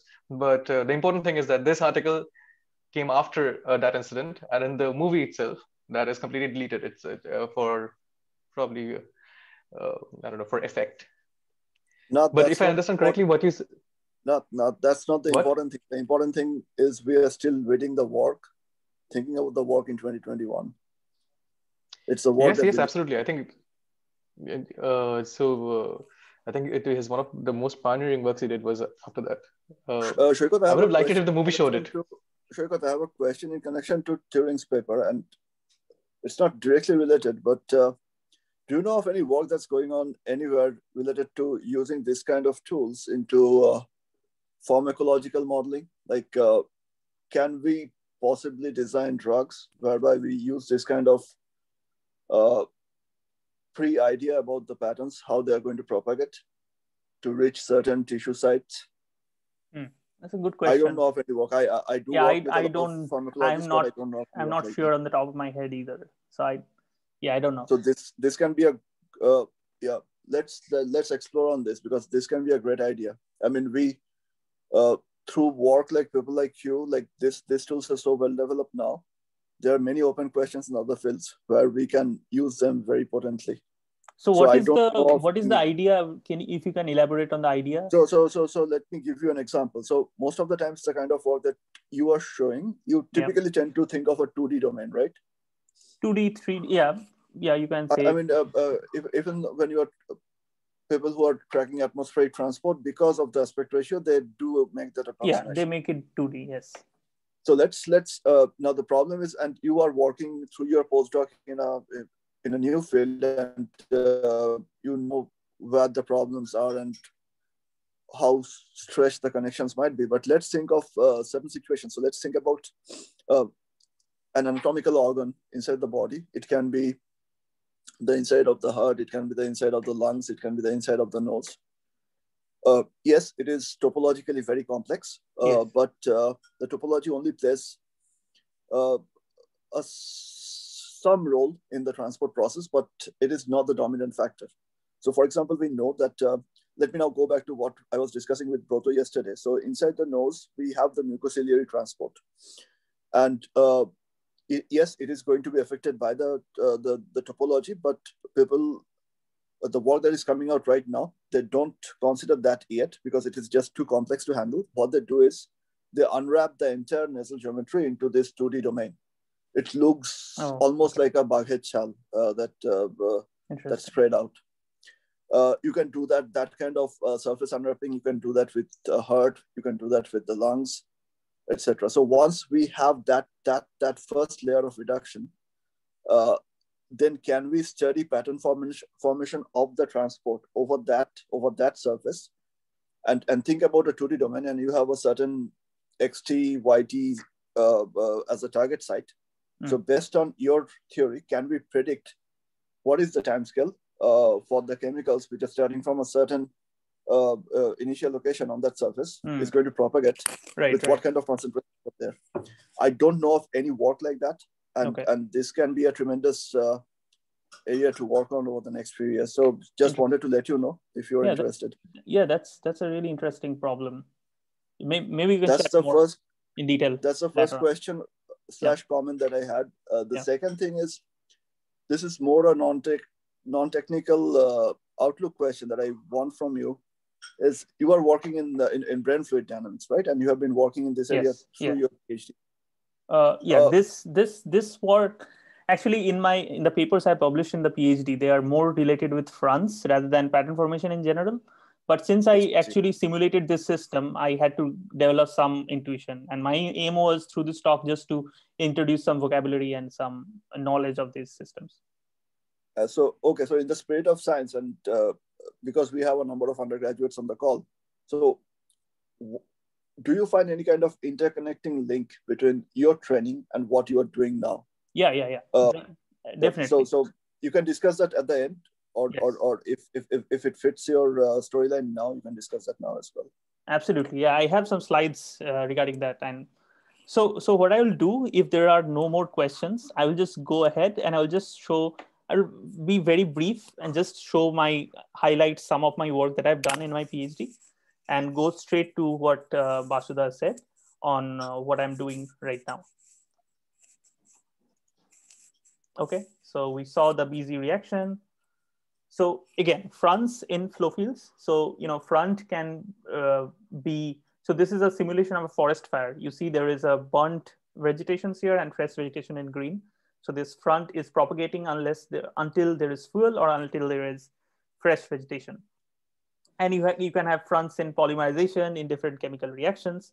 In most cases, what I did in my PhD was I studied the reaction diffusion system, but I coupled it with a flow field. Now, the flow field can be your pattern forming Boolean-esque flow field, which is the Rayleigh-Bénard convection. I use Rayleigh-Bénard convection. And the way we couple it is basically we add this advection term that also Brotoda was talking about in the yesterday's lecture, where you have u dot grad c is basically the advection, or it means that the flow is basically taking away some of the chemical concentrations. The thing that I studied in my PhD is this coupling, and also the fact that there can be feedback. So from the reaction diffusion equation, it can actually change or modify the flow field, and there can be feedback. So I also studied that. So essentially you have the Boolean-esque equations again. And for feedback, to study chemical feedback, I said that the chemicals that are reacting, the products and the reactants can have different densities. So what that does is that in the Boolean-esque approximation, that adds in another linear term, which is because of the chemical composition. So that can show up in the momentum equation as this term called RAS, where RAS is a solute number. So that's the solutal effect. And the heat release, so suppose your chemical reaction is exothermic, so it releases heat. So that feeds into the energy equation by this term, and the chemical is the same chemical production term as the reaction diffusion equation. So these are two terms that I added in, and then I kind of studied the fronts. So let me just show you some movies. These are without feedback, so no exothermicity or no solutal effect. So these are just fronts propagating in a straight parallel roll flow field. These black lines here are basically the straight parallel rolls that we shown. The middle, the lines are basically t equal to 0.5 contours of them. So we can see the ZX plane, or this is the top view and this is the side view. We can see that the convection rolls are kind of morphing the front geometry, and it's kind of whirling it around the convection cells, and it's propagating. So it gives it certain velocity and propagates outward. Now this is for, so this is at a higher, okay, so I should mention Lewis number. So Lewis number is basically the ratio of two diffusion coefficients, the diffusion coefficient of the actual diffusion coefficient of the chemical species and the thermal diffusivity. So D over alpha, that's what Lewis number is. So it's just a non-dimensional diffusion coefficient. Lower Lewis number values means that Peclet number is larger, or your flow has more strength. So you see these images here, the flow has more strength. So it's cusping, the front is actually kind of whirled around by the convection rolls. So that's all that it means. Anyway, so showing you some movies here. So this is a flow field. Again, we are visualizing the temperature of a cylindrical domain. It's at Rayleigh number 6000. This is a state called spiral defect chaos. It is a pretty recent phenomenon. It was discovered by Morris in 1993. And there is still some debate of whether this kind of chaotic state exists. But we wrote a paper about it in PR Fluids recently. So this is a state of spiral defect chaos. What do I mean by chaos? So that's a very important question. And for the undergrads that are sitting here, whenever someone says chaotic, what do they mean by that? Because this term gets thrown around literally everywhere. So essentially what we mean is that if we basically linearize, or if we take the flow field equations, if we take small perturbations of the flow field equations and we see how these perturbations evolve in time, then we can actually say something about the Lyapunov exponents. So the growth rate of those perturbations is called Lyapunov exponents. So for partial differential equations, you get a spectrum of Lyapunov exponents because there are lots of dimensions. So essentially, the definition of chaos is that you must have at least one positive Lyapunov exponent. That's about it. So if you have a system, you perturb that system, you add small perturbations to that system, you see how the perturbations equations evolve, and you can then find out the growth rate or the Lyapunov exponent. And if one of the, so if you have a three-dimensional ODE, like a Lorentz equation of a three-dimensional ordinary differential equation, you will get three Lyapunov exponents. For a partial differential equation, ideally you should get infinite Lyapunov exponents, but since we solve it in a finite domain, we solve a set of ODEs instead, and we get a spectrum of Lyapunov exponents. So the definition of chaos is that your growth rate of those trajectories is positive, or Lyapunov exponent is positive. That's about it. So anyway, for Rayleigh number 6000, we have spiral defect chaos. For Rayleigh number 13,000, you see that the convection rolls are wiggly. So they have kind of some kind of a oscillation, traveling oscillations around it. So this is also interesting. This is a instability that happens. It's called oscillatory instability. Anyway, we can actually study how fronts propagate in these systems. So let's see how the front evolves, right? So for Lewis number 1, or for Rayleigh number 6000, and for Rayleigh number 13,000. Okay, so what we see here is that the front shape, because of the convection rolls are kind of oriented in different directions, it imparts rich geometry to these front interfaces, right? And also these convection rolls which are wiggly or which are oscillatory, these kind of impart rich geometry to the front interface. And it kind of helps the front in propagating outward in time. So what we did was basically we can plot the front velocity, like we can actually track the front, or you can use some kind of a sophisticated approach, and you can plot it with the fluid velocity. What we saw was that for a front that's propagating in a straight parallel roll configuration, where the convection rolls are aligned with the direction of the front, we got a scaling of about 0.31. This is important because when we were studying chaotic systems, we saw that the velocity was actually smaller than the straight parallel rolls. So you might say that chaos actually slows down the fronts. Now, why does that happen? I'll come to that later on. But eventually what happens is if you keep increasing the Rayleigh number,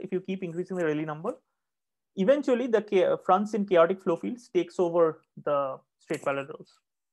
So why does this transition even happen? Or why initially is the chaotic, when fronts in chaotic flow fields slower than their counterparts in straight parallel rolls? The answer behind these questions is basically the orientation and geometry, literally. So you can suppose that there is a front that's propagating outward in this straight parallel roll configuration, and this is a initially circular kind of a front propagating outward. It has become elliptical because convection rolls are aligned in this direction, and it helps the front to propagate in this direction. Whereas here there is no flow, there is no fluid flow, so the front is not traveling in this direction. So essentially you become an ellipsoid, and you can define something called the reaction zone angle, which is the angle between the front, radial direction of the front, and the alignment of the wave vectors of the local wave vectors.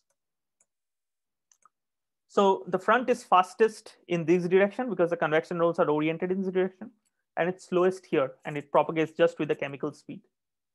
So anyway, so the orientation matters, and what happens in chaotic flow fields is that the fronts are oriented at different angles. So again, I'm plotting the colors of the reaction zone angle. You can see that the convection rolls are oriented at different angles away from zero, and front angle or reaction zone angle of 0 helps the front the most, which happens in straight parallel rolls. But in chaotic patterns, you have wave numbers or wave vectors are different kind of wave vectors.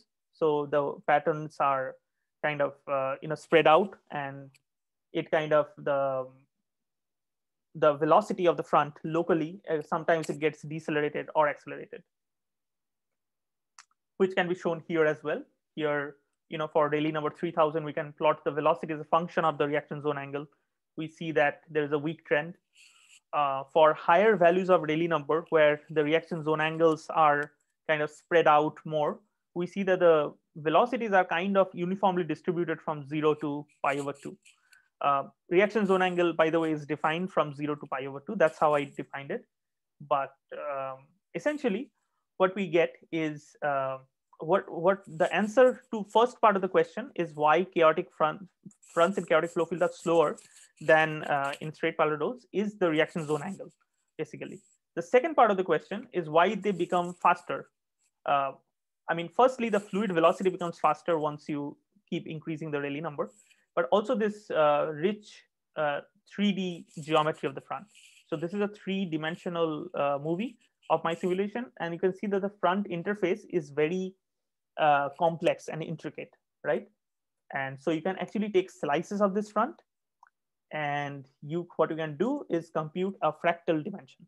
Okay, so for people who may not be familiar with box counting dimension or fractals in general, you can Google fractals and you can come up with a lot of interesting ideas and pictures. But what I used was the box counting dimension. What this means is that suppose you are lying down on your rooftop and you are watching the clouds above you, and you pick a certain cloud, you draw a perimeter of that cloud, right? So that perimeter, let's say, is L. Now somehow you have levitated towards that cloud, and you draw the perimeter again. Now you will capture small scale structures which you didn't capture the last time, right? So your perimeter eventually will become bigger than you calculated previously. And this will happen as close as you are going to the cloud. You'll capture more and more small scale structures. So this is what is known to be a fractal in nature. It's a natural fractal, geometrical object, which has a dimension with non-integer dimension. So what we do is basically for box counting, we computationally take this image, we pad it with a number of boxes, and we consistently decrease the size of the boxes, and we count the number of boxes that captures the image and the size of the boxes, and we get some kind of a dimension. And this dimension shows us quantitatively, it gives us an idea of the number of the small scale structures that the front interface has. So the box counting dimension, we found that it increases with the Rayleigh number, and basically for these green points are after that oscillatory instability, where the box counting dimension increases even more. So what we found is that for these fronts, for higher values of Rayleigh number, because of the oscillatory instability of the convection rolls, small scale structures are added, which help in the reaction, and the reaction front becomes eventually faster. So in summary, slowing down of the reaction is because of the orientation of the convection rolls, and fastening of the reaction or reaction front becomes faster in time than their counterparts in straight parallels because of the fractal front interface. Okay, that's about my first part of the research. The second part is feedback, where I study exothermic reactions and solutal feedbacks. And a large amount of this work can be found in this lab, nonlinear physical chemistry unit in ULB Brussels, where Lawrence Ronji and Anne Dewitt, brilliant scientists, they have done a bunch of work in this field. What I did was, let's consider solutal feedback. So what is a solutal feedback? Is basically when you have a reaction front and here there is no flow, so RS of 0. As you increase the solutal Rayleigh number, I'm saying that the products in red are lighter than the reactants in blue. So what happens is that the front tilts and it develops a flow field around it. So this is what is known as solutal feedback, essentially. And it is defined by a Rayleigh number like quantity. It's called the solutal Rayleigh number in the equations. So you have this large counterclockwise rotating convection roll that propagates, and the products which are lighter, they scooch up and the reactants scooch down. And you have this front that's propagating outward. That's what its solutal feedback is. And there is no background convection here. But I analyzed this, we analyzed this, and we used some, I'm not going into details, but we did some perturbation analysis in this problem. And I can show you some pretty pictures again. And this is solutal feedback with a bunch of convection rolls. So what happens when there is convection is that because of the convective instability, the front is whirled around the convection rolls, but the products now are lighter than the reactants. So what happens is that there is an instability by which the products actually grow out and they become larger in shape because the products are lighter than the reactants. So they resist being whirled around by the convection rolls, and they become like stretched. So they become stretched, they kill the convection locally. So you can see in this region, there is no convection, and the convection rolls re-emerge behind it. So you have convection rolls again re-emerging. So I can show you a movie of the simulation for this parameter. And you can see that the salutal feedback, as it's propagating, it's killing the convection rolls, it's galloping as if, and the convection rolls again re-emerge, because remember, this fluid is convectively unstable. We are in a Rayleigh number regime, which is above the critical Rayleigh number. So that's what I did again in terms of salutal feedback. Yeah, so I should just show you this. This is something called the space-time plot, which we use to kind of study patterns. So you have a structure that's propagating in time. We take a slice of time, a slice in the x-axis, and we see how the patterns evolve. Space-time plots are very intuitive, and they help us in studying the patterns and what the patterns are, how the patterns are. So for example, let's say for this case, there is a diagonal, almost diagonal line that separates the products and the reactants. We are plotting. So this is a evolving front, right? We take a slice here in the midplane. So the front is a function of x and t, and we plot the front in colors of the concentration. And x is in the x-axis and t, time, is in the y-axis.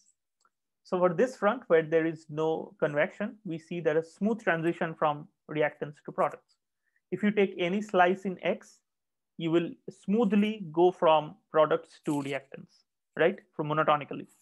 For this front, when there is convection, but there is no salutal effect, you will again, if you take slices here, these lines are convection roll centers, by the way, for reference. You will again grow monotonically from products to reactants. But when you have salutal instability, what you will have is these patterns. And if you take certain slices in x, you will find that the concentration, like if you take this slice here in x, you will find the concentration in time axis actually goes from blue to green to red, then again slightly lighter red, then deeper red. So it's kind of oscillating in time. Concentration is oscillating in time. So this is like a temporal oscillation in concentration, which is an emergent phenomenon. And this is similar to what happens in Belousov-Zhabotinsky reaction, but we can actually kind of study this qualitatively from our set of equations, from the Buzanevsky equation with the chemical feedback. Okay, so let me just give you a brief idea of thermal feedback. What happens in thermal feedback is that you get a pair of convection rolls. Instead of the large counterclockwise rotating convection roll, you get a pair of convection rolls. Because there is so this reaction here is exothermic, so it releases heat.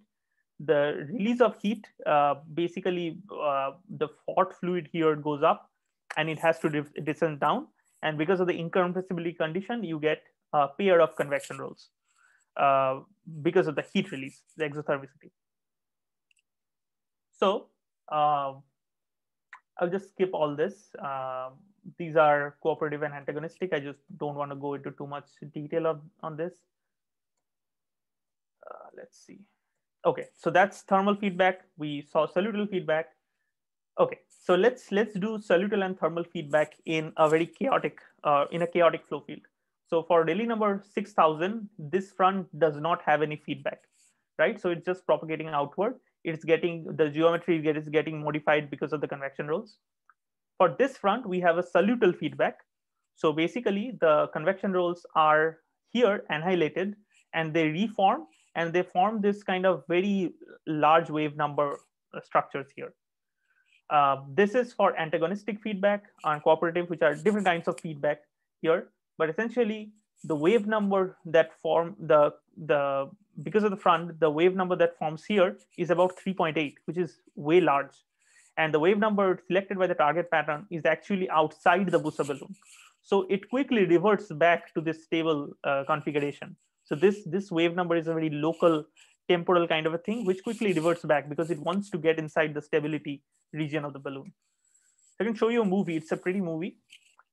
You see, as the front is propagating, it's adjusting the convection rolls such that they become target patterns. This striped pattern is called a target pattern.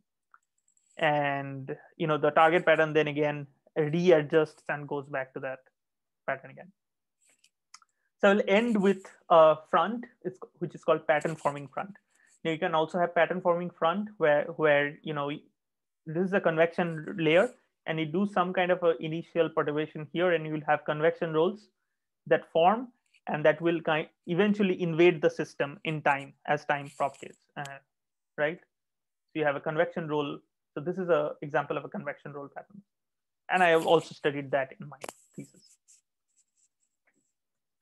Okay, so I'll end it there and just show you some of the present projects like Vasudha was talking about in THUF lab. So essentially what I'm doing right now is also reaction diffusion systems. So over the last decade in neuroscience, there has been a lot of progress. And currently people are focused on the role of fluid flow in the brain, in the mammalian brain. So by fluid flow, I mean there are two kinds of fluids that are in the brain majorly. One is the blood flow that flows through the vasculature in the brain. And then the one is the cerebrospinal fluid, which is basically water. It's essentially water that flows through, flows in the brain. So initially, previously people used to believe that cerebrospinal fluid does not have any motion. But over the last decade, people have found that cerebrospinal fluid in the brain actually flows, and it helps in the clearance of the waste products in the brain.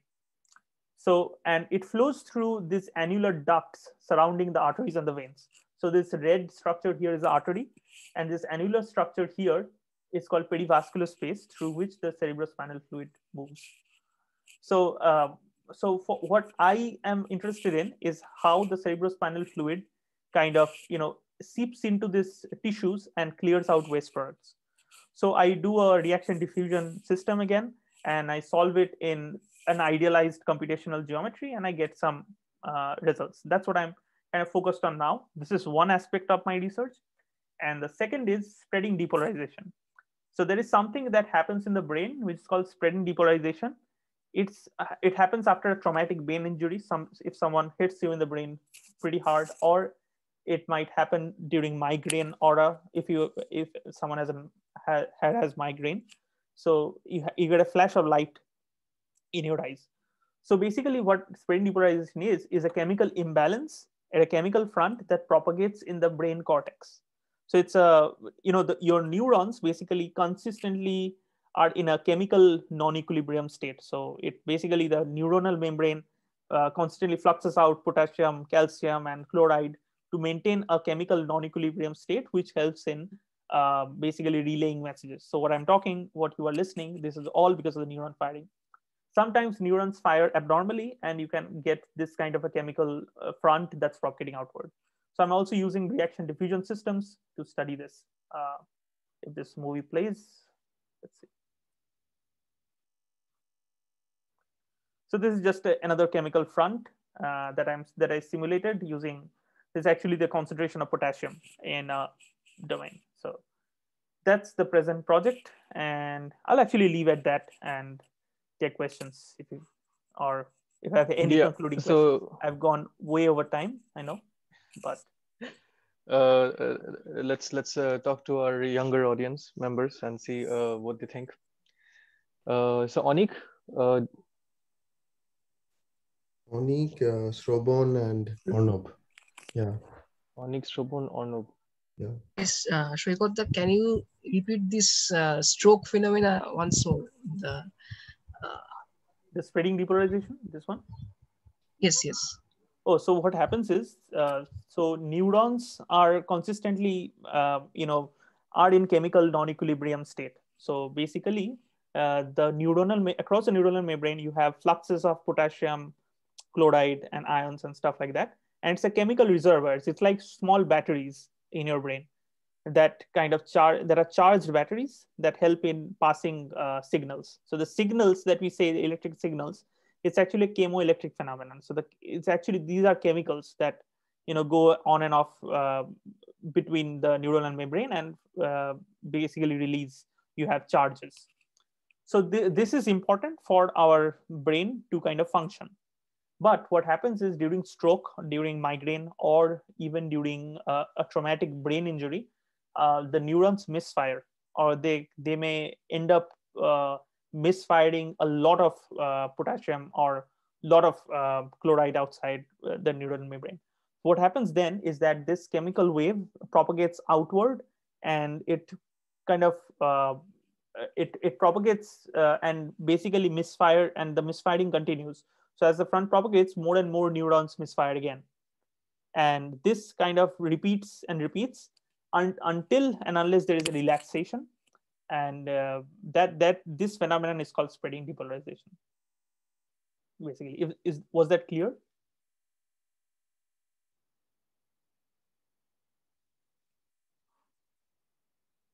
Shobon, I guess, right? I don't know who asked me the question. I think Shobon got disconnected again. Maybe it's a problem of Zoom. Yes, yes, yes. I asked the question. Sorry. Did you listen don't to say sir? Yeah, don't say sir. Did you listen to the answer, Shobon? Yes, yes. Okay, yeah. Okay, great. So, interesting phenomenon, this spreading depolarization. So these are pictures from mice brain. So most of the experiments are carried out in mice, pigs as well.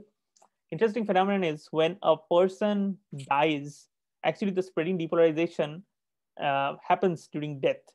And during death, the spreading depolarization wave, the neurons never relax. So it kills all the neuronal activity. And that's also a spreading depolarization phenomenon. Because what is the FR term here? So FR is a very, coupled term of, the potassium formation term, as well as it is a term that also includes other chemicals, right? So which are associated with ionic pumps in the neuronal membrane. So basically ion pumps. Okay. Yep. So it's basically a chemical equation. It doesn't have any transport term as such, right?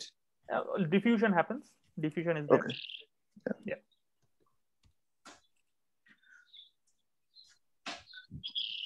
So that's about what my research entails, and a little or probably a very large discussion on pattern formation.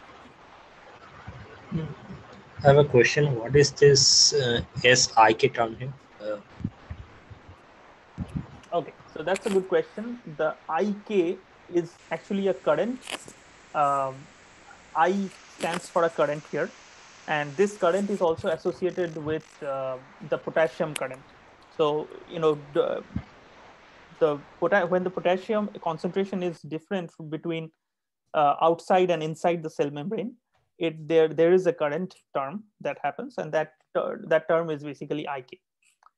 And so this is a ionic equation for potassium ion. So there is diffusion, there is this current term, and there is this function, which is basically the ion pumps, the other pumps that come into the picture, and the ion gates and pumps are captured by the FR term. So the FR term is a source term, and so there's a diffusion term, there's a source term, and is this SIK is also it's kind of a source term. Yeah, because it's not an advection term. There's no FR. velocity. So both of them are source terms, but of two different origins. I see. Yeah. All right. Does anybody else have any more questions? I think Chandanda has a question. Yeah, Saikat has a question. Okay. Saikat, I have a question. So for this particular equation, you don't need to consider the system geometry, right? It is more like a compartmental modeling equation. Yeah. In brain, that's what people use generally, compartmental modeling. So we are still doing it. It's a very new problem that I've been doing since the last couple of months or 3 months. But essentially, here I have just solved this reaction diffusion equation in a square with 6 millimeter times 6 millimeter. So you can consider a 6 millimeter constant cross section of the brain tissue itself. And it's also, we are not considering the depth. So it's just a 2-dimensional slice. Consider 2-dimensional slice. So now, is there any work going on in the community where they maybe are trying to get MRI scans of brain and trying to come up with that kind of geometry? Yeah, there are lots of work on spreading depolarization using scans and other kinds of imageries where they have also quantified the speed of the front, the kind of how the front propagates, and all those kind of questions. And you can actually have Belousov-Zhabotinsky kind of patterns in spreading depolarization. It's very interesting.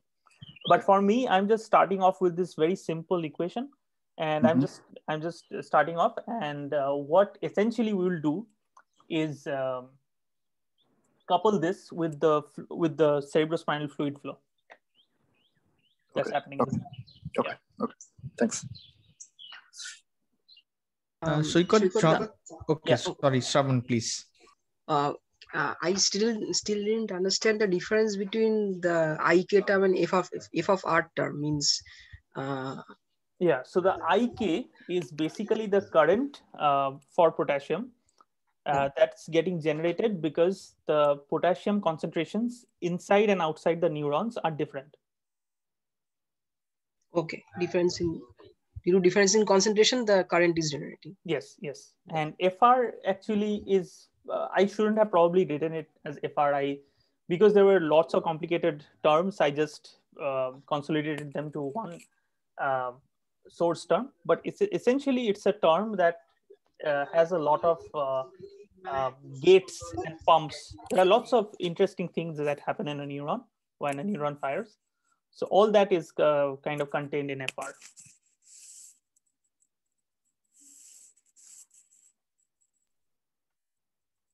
Okay. So you got Chandan here. So yes. I was actually curious. Could you please tell us, like, in the experiment with mice or whatever species they're considering, so how they actually mimic this depolarization scenario to do the experiment? They basically just hit the mice. So firstly, they anesthetize the mice. The mice is now basically anesthetized. They just hit the top of the head with a hammer, pretty much. They either do that, or they can also put in some beads through the cerebrospinal fluid, and what that bead does is basically induces a stroke in the brain because it stops the pumping of the blood or something, through the vasculature, induces a stroke, and then you have this redepolarization again. I see. And the second question was, like, you are modeling this phenomena. So how are you planning to, validate the experimental findings? So in what terms? So first thing that I will look at is speed. If I get comparable front speeds as in experiments. And secondly, so these are all dimensional equations. So you can see this is a dimensional domain, and the concentration is also in dimensional quantity. So flow is basically the depth average of the horizontal fluid flow velocity. So what happens is that you can see the velocity vectors are actually in the opposite direction of the spiral. So it's as if it's unfurling the spiral. So yeah, just more patterns and ways to quantify them and ways to understand how that pattern kind of evolves. Okay, so I just wanted to end with the idea of vanguard. I think it's very similar to a reaction diffusion system because you have knowledge and we have some knowledge. I'm not claiming we have all the knowledge in the world, but we have some knowledge which we want to spread out and make science accessible to everyone. And everyone is a broad definition. So we want to diffuse it and we want to generate new ideas and possibilities. So we have a reaction term as well. So essentially the idea of vanguard is just a reaction diffusion equation. So I'll just end with that. There's the equation of democratization of knowledge. Yes, absolutely. Something like that. Wonderful.